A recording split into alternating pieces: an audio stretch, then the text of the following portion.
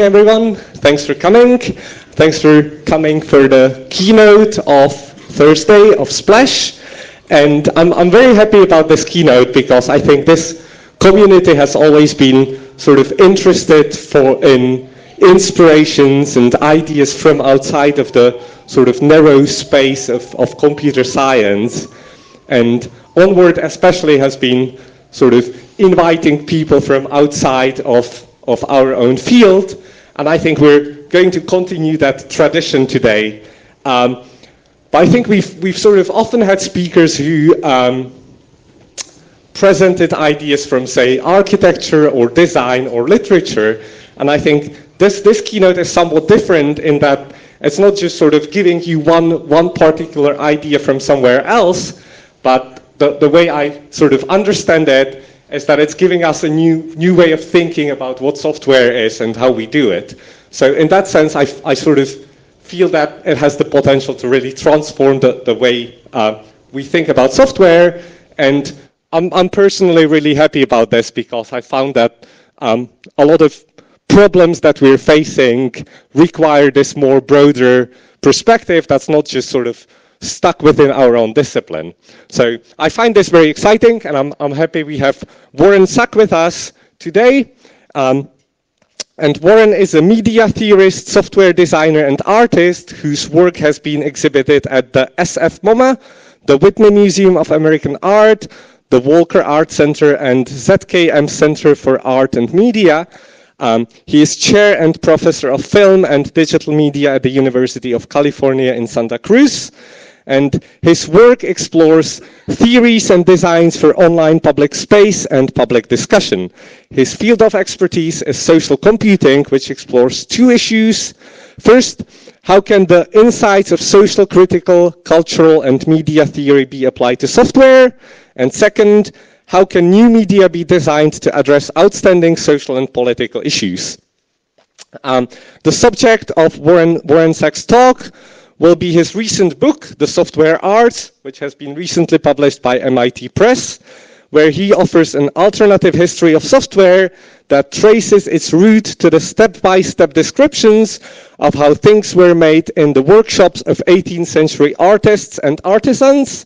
He illustrates how software was born of a coupling of the liberal arts and the mechanical arts, and argues that the arts are at the heart of computing.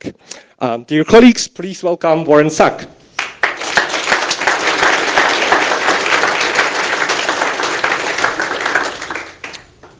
Kalimera. I want to thank Yanis for the invitation to speak today, and Thomas and Hidehiko for offering to chair the session. I'm really awestruck by the opportunity to speak here, both at the conference where Alan Kay accepted his Turing Award, and also to speak here in Athens, where ancient Greek philosophy was founded. So when Socrates, Plato, and Aristotle lived, the written word went from being known by a few to being common to many. And this shift from media to orality, from orality to literacy, established a new order on knowledge, and it birthed what we talk about today as the liberal arts. Originally logic, rhetoric, grammar, arithmetic, geometry, astronomy, and music. So I will be speaking about my new book titled The Software Arts, where I examine the transformation of knowledge and thinking in this contemporary moment when we're shifting from literacy to computing. And I think this is the perfect venue for discussing these matters. And I thank you all for being here today.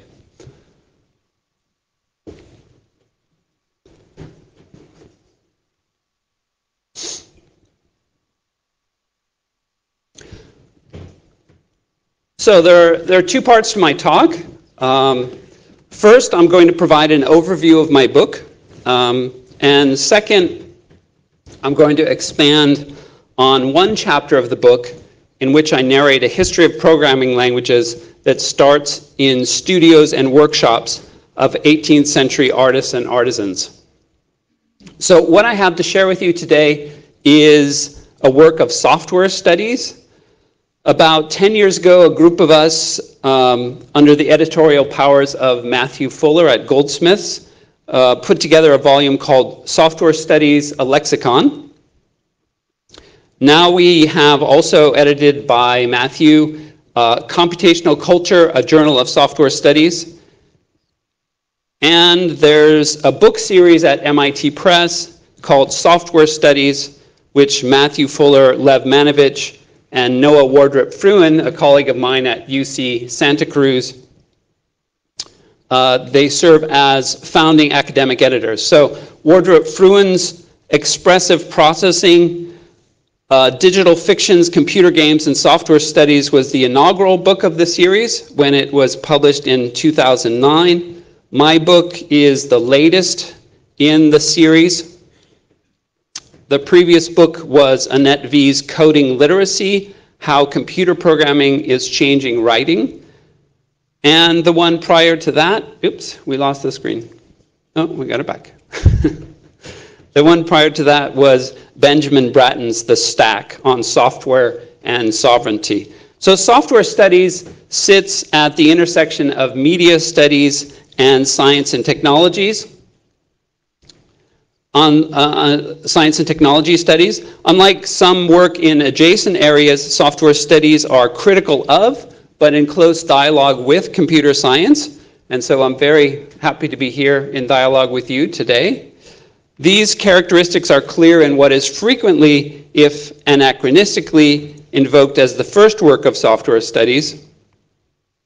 Phil Agri published Computation and Human Experience in 1997, and Agri's book is in conversation with STS, Science and Technology Studies, and Philosophy, but it's also a work of computer science. So for those of you who know about it,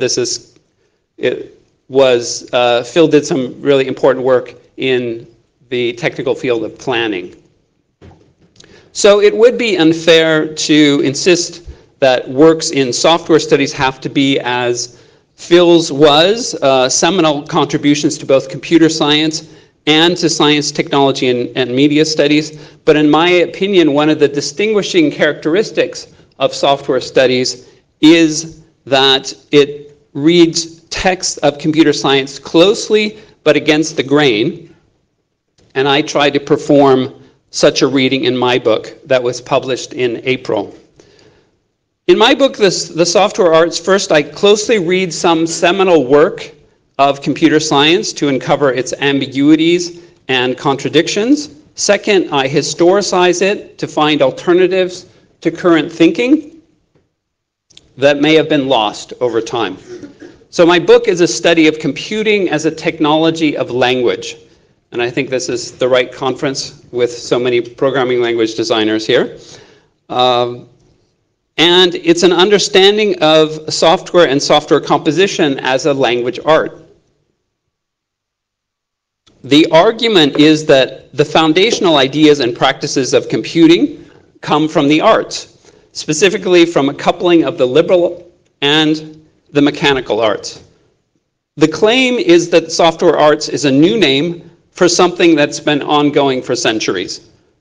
The pursuit of methods that provide us the means to invent and interrogate statements that can be or are already widely accepted as statements of connection, equivalence, or identity.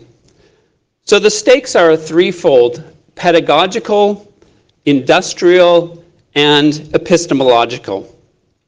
First, if software is an art, then education needs to change to integrate it into the arts. What do we teach? What do we learn? These are old questions that need to be posed again in a world where basic literacy is not a matter of Latin, Greek, or English, but of software. Second, if software can be written in the manner of an artist humanist, then new avenues of software production beyond engineering and science may be possible. Third, if software is the new lingua franca, then there are a series of ethical and moral questions that must be pursued in conjunction with this epistemological transformation. What counts as knowledge, for whom, and at what cost? The software arts are the fruit of a coupling of the liberal and the mechanical arts, and to demonstrate this argument, the approach taken is partly historical, by tracing the genealogy of computing back to events before or during the initial professionalization of science and engineering. It becomes clear that computing, like science and engineering too, grew out of the arts. Prior to the so-called scientific revolution of the 17th century, there were no scientists, there were no professional organizations of science. Most studies that we would now identify as scientific were conducted under the name of natural philosophy, and natural philosophers most frequently published their works in Latin, in which the word scientia meant something broader than the modern cognate science, something more like the general term knowledge. The professionalization of engineering occurred even later. At that time and before, education and inquiry were carried out in the mechanical arts and in the liberal arts. The software arts is also a reading of the texts of computing, code, algorithms, and technical papers that emphasizes continuities between prose and programs. Historically, it's possible to say that this position was first sketched out in the 17th century in proposals to develop artificial philosophical languages that were used to knit together the liberal arts of logic, grammar, and rhetoric, the liberal arts of language, and the mechanical arts. For example, those practiced by artisans in workshops producing pins and stockings, locks, guns, and jewelry. When the writings of the mechanical arts were cookbooks, the descriptions were recipes. And when they were not cookbooks, they were how-to manuals with metaphorical recipes to explain step by step how things could be made. The language of the literal and metaphorical recipes, these artificial languages, became what we know today as computer programming languages. The claim is that contemporary artificial languages have shaped and been shaped by the arts and have re-articulated the relationship between the liberal and the mechanical arts, an assembly we currently call art, design, the humanities, and technology. Programming languages are the offspring of an effort to describe the mechanical arts in the languages of the liberal arts. Writing software is a practice of writing akin to the activity of novelists, playwrights, screenwriters, speech writers, essayists, and academics in the arts and the humanities. And consequently, contemporary education, research, industry, and technology development all need to change to better recognize how the arts sit at the center of computing. So while my position might strike some as radical, it's relatively well represented among some of the most influential experts in computing. For example, in an interview describing the first Macintosh, Apple co-founder Steve Jobs said, "Part of what made the Macintosh great was that the people working on it were musicians, poets, and artists, and zoologists, and historians who also happened to be the best computer scientists in the world. And they brought with them, we all brought to this effort, a very liberal arts attitude." In my book, The Software Arts, I argue that Jobs was right. The arts and the humanities are at the center of computing. Jobs made this declaration about technology and liberal arts not just once, but pretty much at practically every product launch. Jobs is not alone. There are many important computer scientists who have also put the arts and the humanities at the center of computing. For instance, programming language designers are frequent advocates of treating computing as a language art. Educator, designer of the Logo programming language and artificial intelligence co-founder Seymour Papert, in his book Mindstorms, wrote about how, at the time of Plato, there was no radical split between philosophy and mathematics, and how today we need to reintegrate the humanities and the sciences. Papert's comments give us give one cause to recall that the traditional liberal arts, as studied and practiced in early modern era of Europe, included both the trivium, the arts of language, and the quadrivium, the arts of number. And at the time, there was no strict boundary to be drawn between what today we call the arts, the humanities, and the sciences. So with my book, I aim to help erase these boundaries. For each chapter of the book, I have a hope for the reader.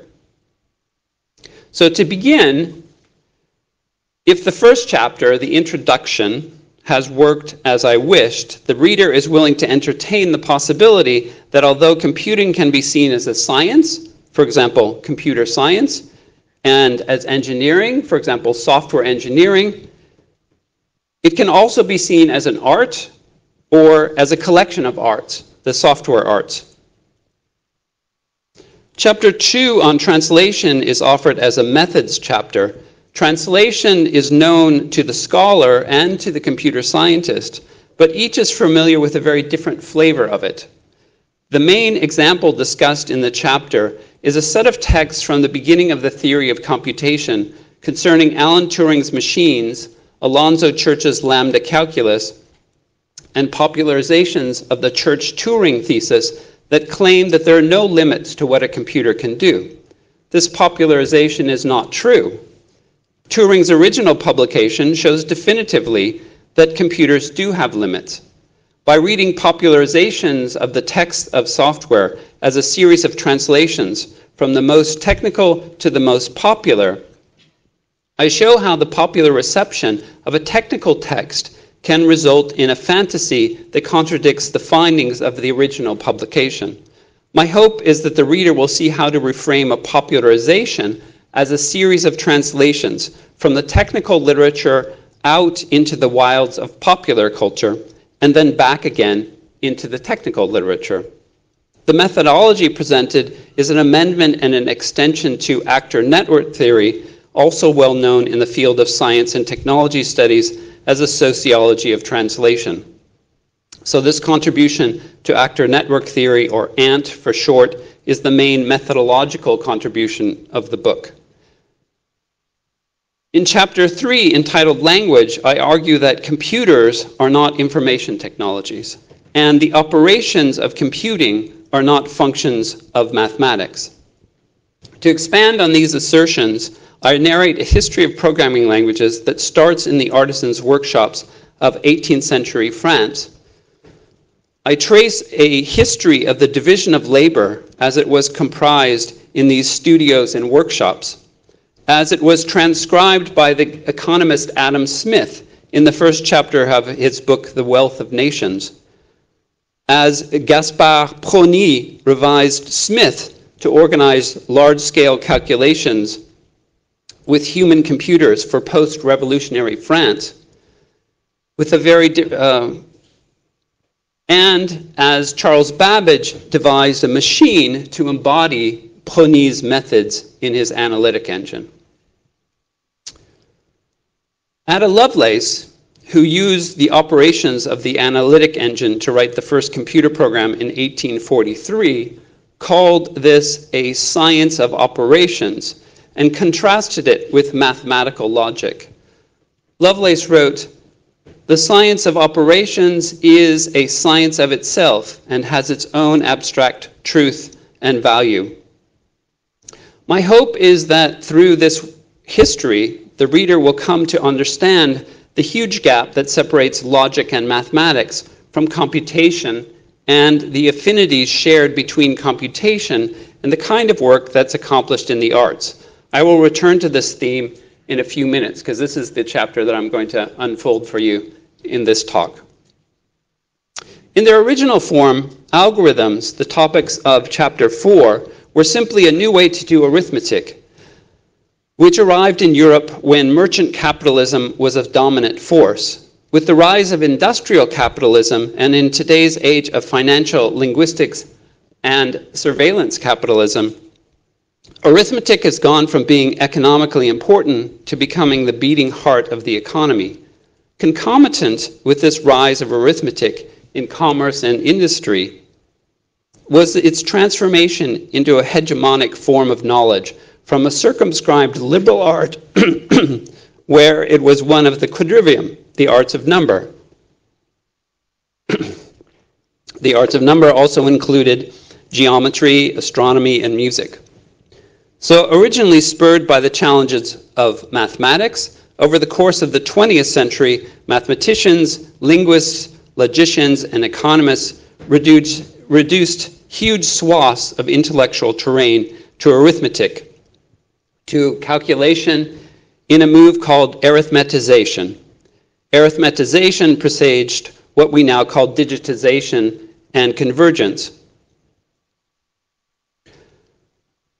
These moves to centralized calculation have been environmental disasters for many fields, as calamitous for thought as monocrop agriculture has been to the Earth's air, water, and soil. The hope for this chapter is that the reader, by following a history of the algorithm from early modern Venice to the computer algorithms of today, will be given the means to stop marveling at the power of algorithms and instead begin to think beyond their ideological limits. To do this, one needs to understand their industrial and intellectual forces that have been applied for well over a century to translate the language arts into the liberal art of arithmetic, and once understood, to reverse these translations. The focus of chapter 5 is the liberal art of logic. The computer as logic story is often told to emphasize the many contributions of the language art of logic to the development of the computer. And I too retell this story, but include two details that are frequently occluded: materiality and history. It complicates the computer as logic story if one admits that computers of today, with power supplies, screens, and circuits, are materially very different than older works of logic printed on paper. Thomas and I were just joking how we can get the media set up here. So material details are usually sidelined in telling of the computer as logic story.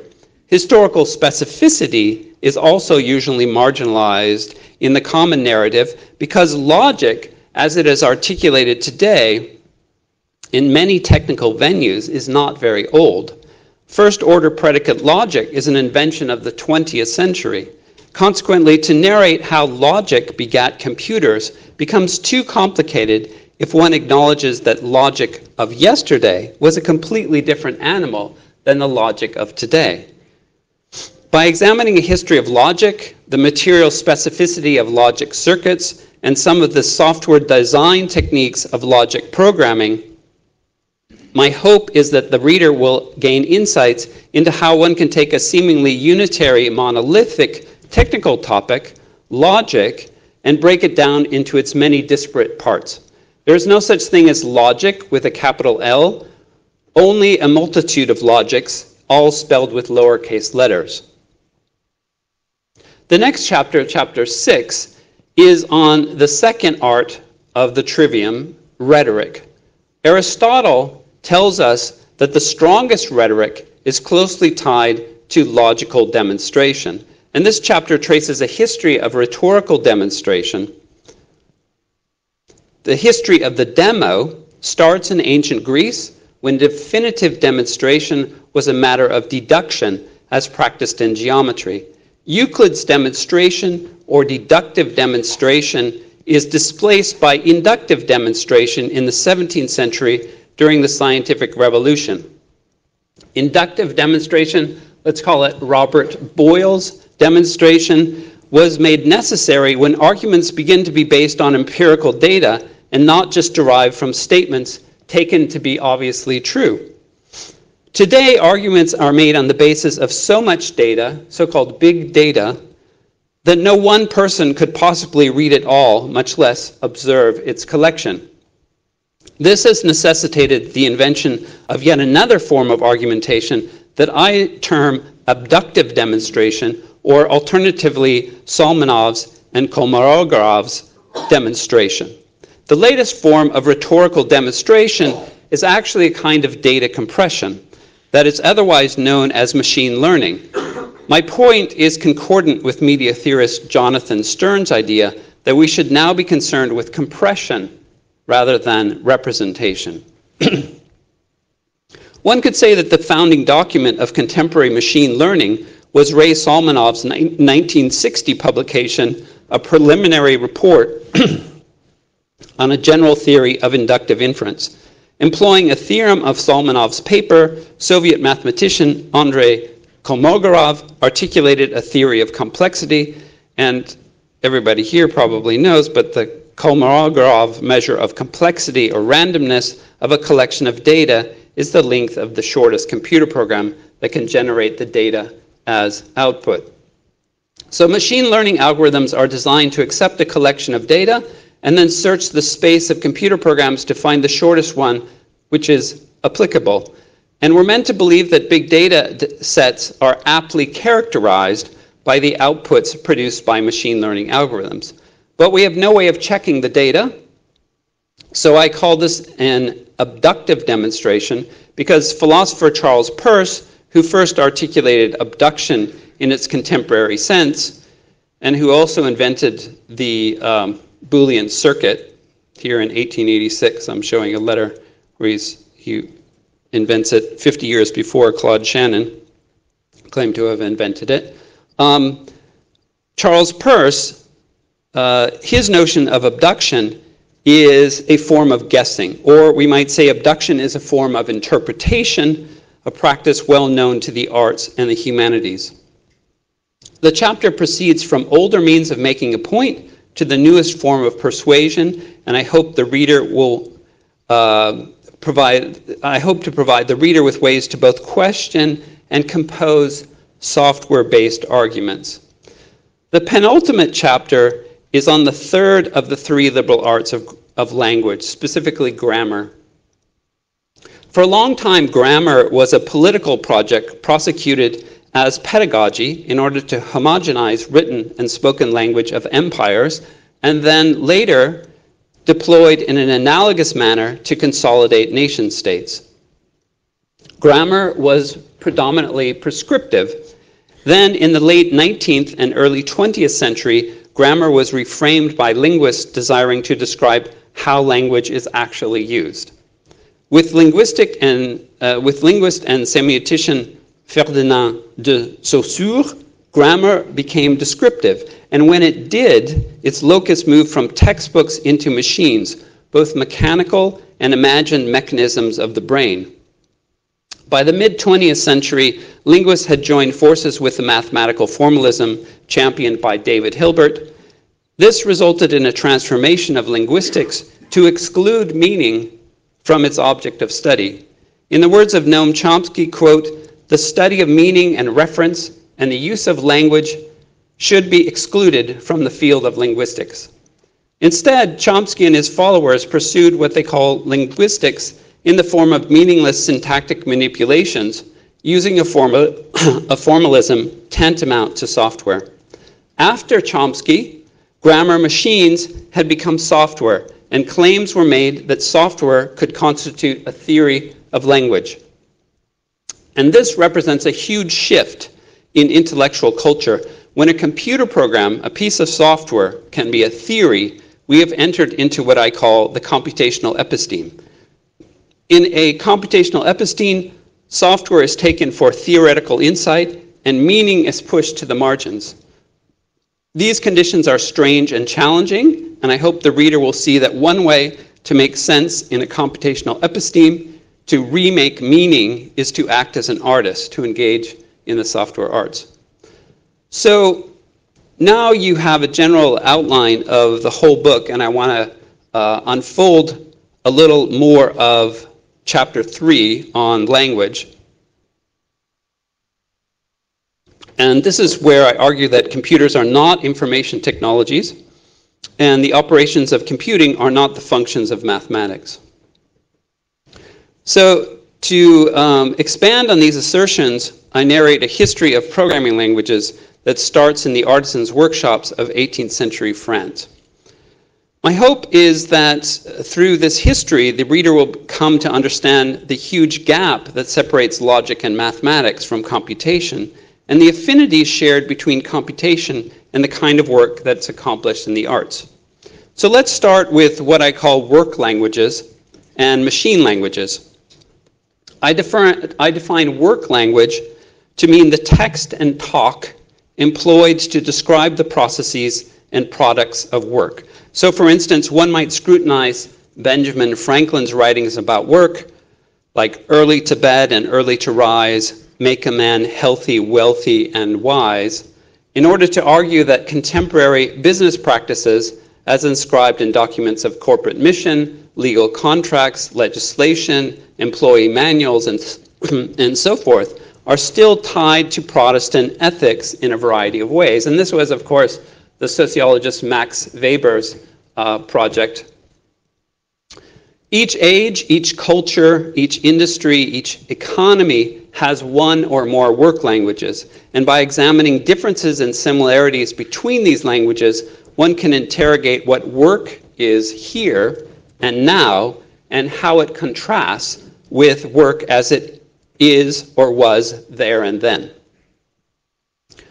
So, central to today's work are the almost performative qualities of machine languages, work languages employed in the design and analysis of machines. And to adequately describe how a machine works is tantamount to demonstrating the work to be done in very exacting detail. When a machine is designed to replace a human in a work process, the actions performed by the human must be translated into a machine language. So the work language of information is a language of calculation developed in the 18th century by a network of Enlightenment engineers, scientists, philosophers, economists, and mathematicians, including French mathematician and scientist André-Marie Ampère, Swiss scientist and mathematician Daniel Bernoulli, French engineer and scientist Charles Augustin de Coulomb, German scientist and mathematician Georg Siemens Ohm, Italian scientist Alessandro Giuseppe Volta, and Scottish inventor James Watt. Their work language was used to translate the work of men and machines into heat or electrical charge. And thus we have the quantitative measures of the watt, the joule, the coulomb, still used today. The French fortifications engineer, Charles Augustin de Coulomb, stated at the beginning of his 1775 treatise what he took to be the fundamental unit of work. He uses this unit to compare the work of machines and the work of men. Quote, "We have just seen that the effect of a machine can always be measured according to a weight multiplied by the height to which it has been raised. This measure of work, weight multiplied by the height to which it is raised, is still central to contemporary physics and structural engineering. It reduces what might be a set of very complicated movements to a single number labeled with a unit, specifically the unit of foot-pounds. The formalization of this language is defined in the unit of work named for the following generation's James Prescott Joule, an English scientist and beer brewer. By the respective eponymous units, the definition of a joule relates together many of the participants of the network I listed. One joule, usually written as J, is a unit of work equal to the expenditure of energy necessary to apply 1 Newton, that is to accelerate 1 kilogram of mass at the rate of 1 meter per second squared through a distance of 1 meter. Alternatively, a joule can be defined as passing an electric current of 1 ampere, that is 1 coulomb per second, through a resistance of 1 ohm for 1 second. Or we can understand a joule to be that heat required to raise the temperature of 1 gram of water by 0.24 Kelvin, a measure of temperature named after the British physicist and engineer Lord Kelvin. This definition can be written as an algebraic equation. And the equation does far more than Coulomb's sentences of 1775. The equation succinctly relates not just weight and height, but also heat and electricity, mechanics, thermodynamics, and electrodynamics, many of the fluxes and flows investigated independently in the 18th century. So this line of research was continued through the 19th century as thermodynamics, with a practical application to, among other things, Joule's business of brewing beer, the construction of steam engines, and eventually internal combustion engines. The unit of 1 joule divided by Kelvin, that is a measure of work or energy, divided by temperature, turned out to be pivotal for the development of thermodynamics.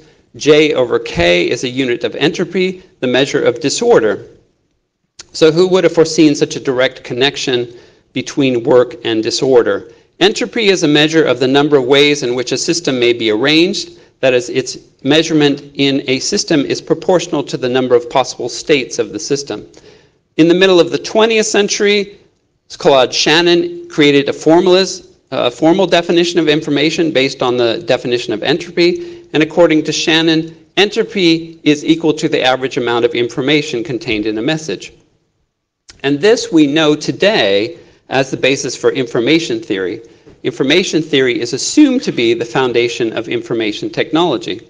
This definition of information signals its origins in the 18th century problem of measuring how much work a common laborer accomplishes lifting and carrying loads at a construction site.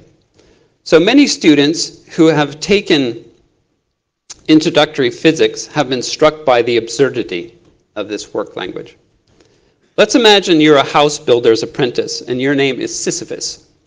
In the morning, your duty is to take the builder's toolbox out of the truck and open it up. The builder climbs up to the second floor of the house under construction, and whenever he calls for a tool, Sisyphus, bring me a hammer. Your job is to get it out of the toolbox, climb up the ladder, give it to him, wait until he finishes the task, and then climb down the ladder again and put the tool back in the toolbox. So according to this definition of work, at the end of the workday, if you've performed your job well and returned all the tools back to the box, you've done no work. You lifted certain weights in the form of tools to certain heights at the top of the ladder. That constitutes work. But you returned those same weights back to the toolbox on the ground, and that constitutes negative work. Therefore, the sum total of work completed by you is 0. Poor Sisyphus. So, anticipating my conclusions for today, let's look at the plates from Diderot and Encyclopedia depicting the work of artisan pin makers. Do you see men and machines lifting a lot of weight? No, right? So, even if the work language of physics and information is the right one for describing coal mining and construction sites, it's not the right one for describing the work of the mechanical arts. In fact, it's absurd when employed in the workshop. So what is the appropriate work language for describing what artisans, designers, and artists do? There is a second work language developed in the 18th century, and curiously, this history starts at the same place with some of the same people as the history of the jewel. However, the second work language is a language of the arts. And unlike the first language, the second does not ultimately collapse into a single number. Rather, this work language can be employed to describe how work is done and not just its effects. The second language anticipates what we know today as computer languages. So its history is referred to within the discipline of computer science, but rarely told in full. For example, one of the founders of the field of computer science, Herbert Simon, quipped in 1958 that physicists and engineers had little to do with the invention of the digital computer. The real inventor was the economist Adam Smith. So what's Simon referring to? Recall that in Book 1, Chapter 1 of Adam Smith's best-known work, The Wealth of Nations, he describes the division of labor. Smith wrote, quote, "The greatest improvements in the productive power of labor and the greatest part of the skill, dexterity, and judgment with which it is anywhere directed or applied seem to have been the effects of the division of labor." So clearly then, Herbert Simon is suggesting that we examine how work and the division of labor are at the core of the computer. Central to Adam Smith's discussion on the division of labor is an examination of how pins are made. Smith's description, I want to point out, is an entirely different kind of language than is used in the first work language I just described. Adam Smith's work language has its beginnings in a set of drawings detailing a workshop producing pins in a little town in Normandy, L'Aigle, France. The engineer Jean-Rudolph Perronnet made his observations at this site, and let's call his observations anachronistically ethnographic analysis, so that we can be reminded of the importance of contemporary human scientists, specifically ethnographers' contribution to the design of software and hardware. Trained in civil engineering, mathematics, and mechanics, Perronnet joined the engineering corps of the Pont et Chaussée in 1735, and soon thereafter he was appointed the chief engineer for the district of Alençon and was primarily concerned with the construction and paving of roads. But during the same period, Perronnet studied the workshops of artisans and craftsmen. He wrote 2 manuscripts on the manufacture of pins by this workshop in the nearby town of L'Aigle. While neither of these manuscripts was immediately published, Perronnet contributed the entry for pin or pin maker to Diderot and D'Alembert's encyclopedia. Moreover, Perronnet's detailed descriptions of how craftsmen manufactured the pins, how they used their machines, and how the machines were designed, anticipated the work language and the machine language of the encyclopedia, a collection that incorporated many articles on contemporary methods of craft and production. So the design historian Antoine Picon discusses the 3 main terms of this work language of the encyclopedia: gestures, operations, and processes.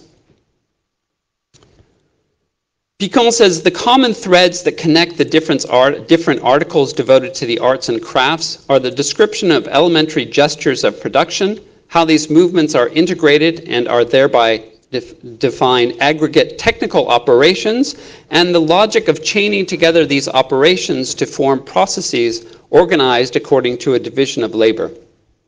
The encyclopedia repeatedly emphasizes the benefits of the division of labor: gestures, operations, processes. This triad was applied to the description of the fabrication of stockings, pins, or ropes, the extraction of iron ore and its refinement. The notion of operation occupies a central position in this framework. It is a kind of basic semantic unit that underlies the know-how of individuals and the logic of the entire chain of production. From individual movement to process chain, the thread that weaves them together is analogous to the overall aim of Diderot, D'Alembert, and their encyclopedia collaborators, the integration of all forms of knowledge. So central to the story of the encyclopedia's work language is a set of writings about the division of labor. 19th century analysis of the division of labor moved quickly from the physical industrial labor to mental labor, especially the labor of calculation. After Perronnet, the history continues with Adam Smith's reading of D'Alembert and Diderot's encyclopedia entry for pin making and the description of how pins are made in this workshop in L'Aigle, Normandy. This production of pins illustrates his opening paragraphs on the division of labor in his book, The Wealth of Nations. Then, just a few years later, in 1791, Gaspard Prony, charged by the French government to produce a series of enormous and detailed logarithmic and trigonometric tables, borrowed back from Adam Smith this image of the division of labor claiming that he could manufacture logarithms as easily as one manufactures pins. Prony organized a great number of working-class non-mathematicians to perform as a set of computers in order to calculate the tables. Now, there is, however, some sort of Oedipal perversity in Prony's claim that he was inspired by Smith, because Smith's source is obviously, ultimately, Diderot's encyclopedia. Yet Perronnet was not just Prony's professor, mentor, supervisor, and eventual collaborator, but also his predecessor as the first director of the École des Ponts et Chaussées. So Prony succeeded him as director in 1798, and this unlikely detour through Scotland, through the writings of Adam Smith, that connects the genealogy of computing from Perronnet to Prony, is the source of computer scientist and Nobel Prize-winning economist Herbert Simon's quip that Smith was the inventor of the computer. So a few years after Prony's achievement, British mathematician, philosopher, and engineer Charles Babbage noted how Prony's division of labor could be incorporated as a machine. And in my preferred terms, Babbage thus translated the work language of the encyclopedia into a machine language. And he achieved this in plan, but not in physical form.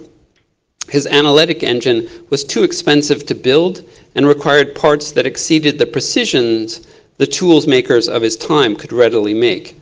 Nevertheless, even on the drawing board, it became clear that the machine language he forged out of the encyclopedia's work language is from a very different family than logic or mathematics. The differences appear clearly in Babbage's drawings. Historian Mark Priestley tells us, quote, "In the course of his work, Babbage found that the traditional method of using drawings to describe machinery was inadequate. A drawing could only represent the state of a machine at one instant, and so provided little assistance in understanding the sequences of movements involved in a complex mechanism or in working out the appropriate timing of the movements and its interacting parts." Consequently, Babbage was driven to invent a new graphical notation for machines that combined textual annotation and the illustration of the structure of the parts of the machine with novel means to describe the succession of movements that were to take place in the machine. In terms of the encyclopedia, Babbage had to work out how to describe gestures, operations, and sequences of movements and operations, that is, processes. So as Picon pointed out, operations were at the semantic foundations of the encyclopedia's work language.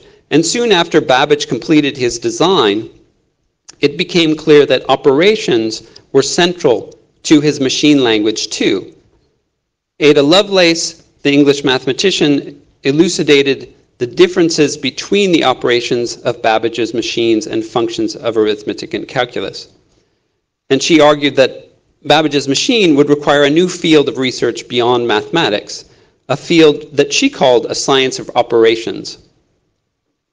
So because of her writings on Babbage's machine, Lovelace is acknowledged to be the first computer programmer, the first software designer, and for indeed key issues she identifies concerning the rendering and execution of operations are still concerns of contemporary computer science.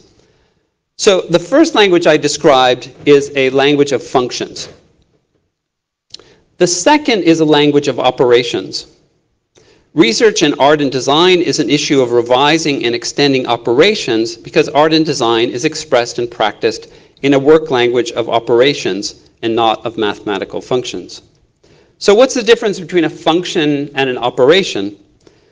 One can see in the Oxford English Dictionary that prior to the German philosopher and mathematician Leibniz, the term function was a very general term, meaning, for example, official duties, or the kind of action proper to a person as belonging to a particular class.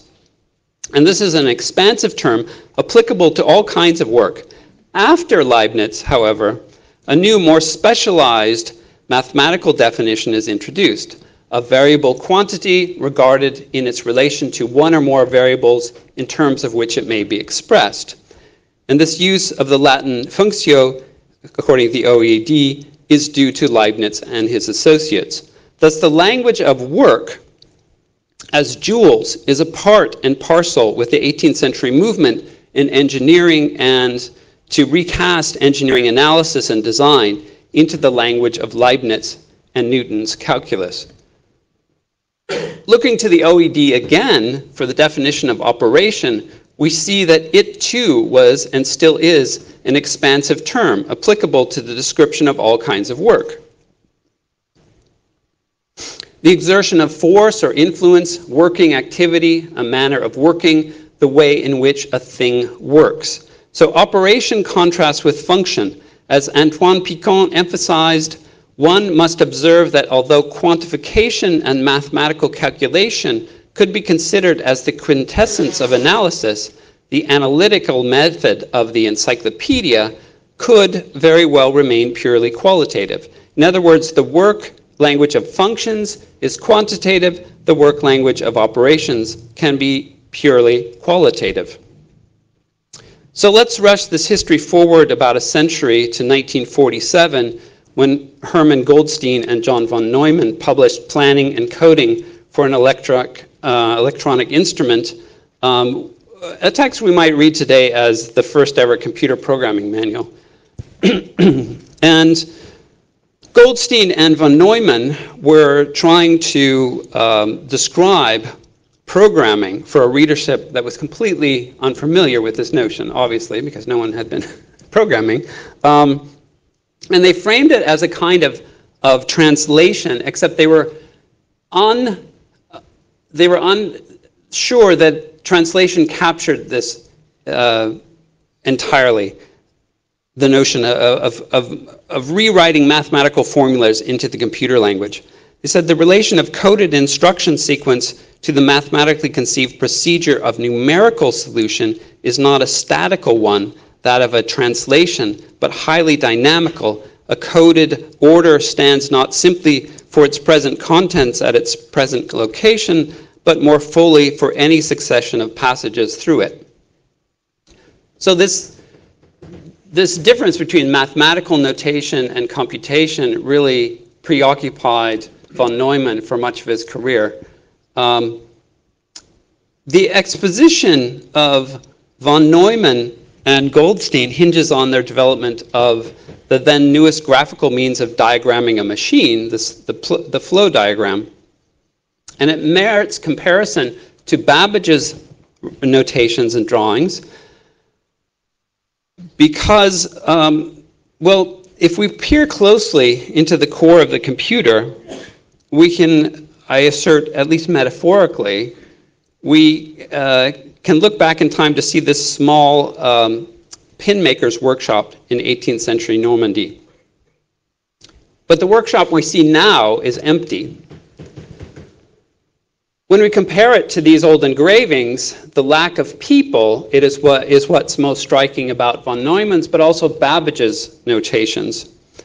The picture is at the vanishing point of automation, where all workers have been ejected from the workshop and replaced by machines.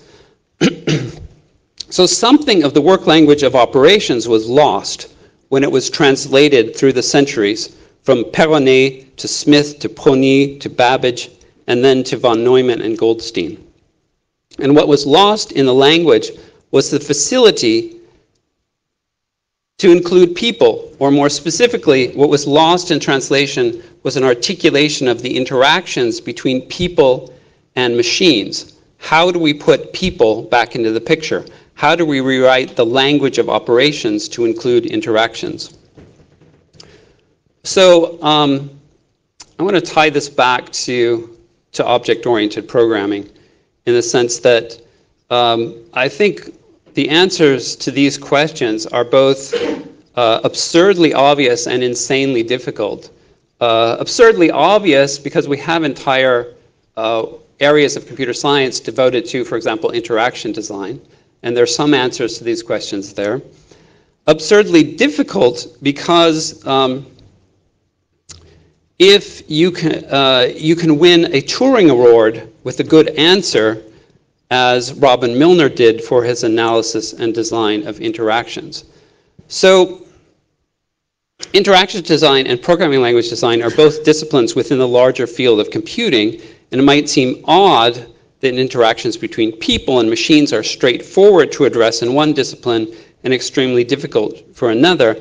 But I think, again, this distinction I'm making between operations and functions is useful to think here. It's a long way from functions to integrating people, and a shorter distance from using operations as your basis of thinking to integrating people. So this has been a long standing question in object-oriented programming. Beginning with the Simula language of the 1960s, object-oriented programming designers have been engaged with interaction design and the analysis of work and labor. And so, for example, in their book, The Meta Interface, the artists and interaction designers, Søren Pold and Christian Andersen, explain how the pioneer, Kristen Nygaard, contributed both to object-oriented programming and participatory design. So, and as we know, in the field of object-oriented programming, there have been many elaborated connections with other kinds of design, especially architecture, and especially to the work of architect Christopher Alexander in his design patterns that have been especially strong in canonical texts of this community, like the Gang of Four's design patterns and Gabriel's patterns of software. So my book has been written to narrate the long history that entangles the arts and design with the concerns of software and programming language design, and also to advocate for an understanding of software design that emphasizes its strong connections to a wider field of art, design, and the humanities. And these connections and entanglements make software design stronger and open it to interrogation and experimentation by a more diverse group of people. So, but rather than close with these remarks, I'd like to open the discussion by posing a question to you. As you'll remember, the diagrammatic expression of operations and processes of computing took people out of the picture sometime in the 19th century. Graphically, to address the issue of interaction, we need to put people back into the picture. And from this perspective, the object-oriented programming community's interest in Christopher Alexander's design patterns is perfectly clear. The images in the book are focused on people and human activity. And I taught this book for years at Berkeley and then at my current institution at the University of California, Santa Cruz. But I believe a close look at Alexander's images opens an aporia for any software designer, actually for any kind of technology designer who aims to pattern their design after Alexander's, for the following reason. When we look closely at Alexander's images, we find a design imaginary that almost entirely devoid of technology. So I just chose 30, and I'm just going to go really quickly here, 30 of the images from Alexander's book, illustrating 30 of the patterns. And I'm going to flip quickly and slow down for any that mention technology, right? So design pattern 110 describes how, just look at the pictures, who's in the picture, what's in the picture. Is there any technology in the picture is kind of the question here. Pattern 110 describes how to build a main entrance to a home. 111 examines a garden form. 112 is a walkway. 113 is interesting because it does address a technology, specifically the car and the relationships between its garage and the home. But now I'm going to speed forward because, as you will see, none of the next 25 patterns concern technology. And I've not given you an unrepresentative sample of the over 250 patterns of the book. Almost none of them concern technology.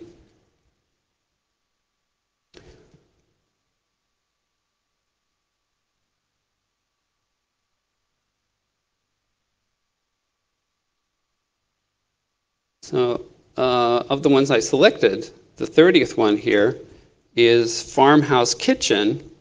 And that is kind of interesting because rightly it should concern technology, because technology is packed into the kitchen. Even in 1977 when he did the book, it packed the kitchen. But notice Alexander's kitchen contains no refrigerator, no oven, no stove, no toaster, no blender, no microwave oven, not even modern pots and pans, only a fireplace. So this, I think, is enigmatically the opposite of the contemporary images of computing that depict neither people nor their activities.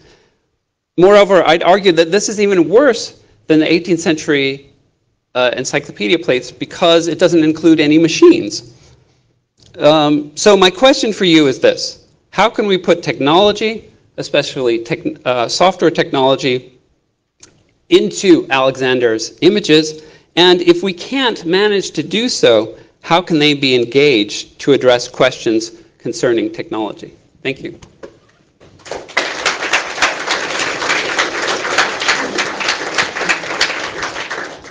I think we're slightly short on time, but we do have time for a few questions. And I would just like to ask you, if you want to ask a question, form a queue here, because we've only got one mic. So, okay, I guess. Kia ora tātou, thank you for an interesting talk. James Noble, I've got a thing just to your point about Alexander. I mean, the subtitle of that book is Towns Building Construction. That's true. So if you did it on the last 50 patterns, wouldn't all of those ones be about technology? I mean, I think there's ones about making mud bricks and building floor slabs and stuff. It's, you know, I'm doing this as a provocation in some ways. I'm not saying it entirely excludes technology, right? Technology, as we know it today, when we say something's technology, that was really a invention. The term itself was sort of an invention of the early 20th century, the mid-19th century. So there's lots of stuff. Alan Kay was famous for saying, you know, technology is anything that was invented after you were born. So all this stuff we could say is technology, but it's just very far away from the kind of technology that we're concerned with in software, I think. So it's yeah, I think you could say that with the last ones. Thank you for an educational talk. So whenever I try to give a talk about the history of programming languages, I never mention the workshops and these workings, not due to the endeavor to issue them, but simply due to unawareness. But I do give two examples always. One is jacquard looms, which are probably somewhere in your book. And the second one are pianolas, so mechanical pianos, which also could be programmed and so forth. And when I thought about this, then I noticed that there was no mention of not only pianolas, but music at all in your talk. So is it simply due to the shortage of time, or do you think that music does not simply fit into the same list where art and software resides? No, I've had long discussions with the computer scientist Jean-Gabriel Ganessier, who endorses the book in the back, about that. He knows a lot about music. I don't know very much about music, so part of it is my ignorance. But I think it's simply that there's different ways of sketching out this history, and if I was more knowledgeable about music, that would be more central to the thing. But it's a whole community of thinkers, right, that really come up with computation and programming, and it's just an issue of narration, of succinctness, in order to focus on some people rather than others. But I applaud you for narrating it in a different manner. Do you have any other brave souls who want to come over here and ask a question? Well, yeah. So if I understand you right, the current trend of eliminating object-oriented programming in favor of functional programming is removing interaction and people from the picture. Do you predict that as a result? Well, it's very difficult. I have a great fondness for both. As I was telling Tom before we started, that one of my professors at undergraduate was Paul Hudak, who was one of these key people in functional programming, and who at the end of his life wrote this wonderful book, the Haskell School of Music, that's really, brings it to the arts. What? School of expression. It's real school of expression, right? It really brings it to the arts. So I think what I'm really trying to get people to focus on is this notion of what's the work we want to get done, and how can we carefully describe the work that we want to get done. And a lot of that work has to do with interacting with other people or having the machines interact with people. And that's very difficult in the formalisms of computing. I think there's an enthusiastic interest in algorithms right now because, at least according to Donald Knuth, algorithms have inputs and outputs, but you're not supposed to interrupt them and say anything to them. And you're certainly not supposed to run things like concurrently and all this other stuff.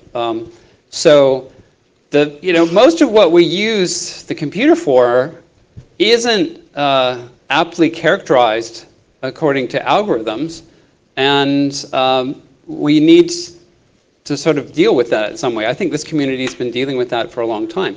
Functional programming, I think the choice of words to make people think that those functions are the same things as what we deal with in algebra or whatever, I think that's an unfortunate choice of words, but I think they have some of the same issues. All right, so I think we'll thank Warren for an inspiring keynote. And there's a quick note from Yanis. If you want to talk to Warren, he's going to be around. So if you have more questions, do come over and you can interact and put more human into the picture. Thank you. So two very quick notes. First, today we're going to have a real bottleneck at lunch. So the people responsible for planning it have asked me to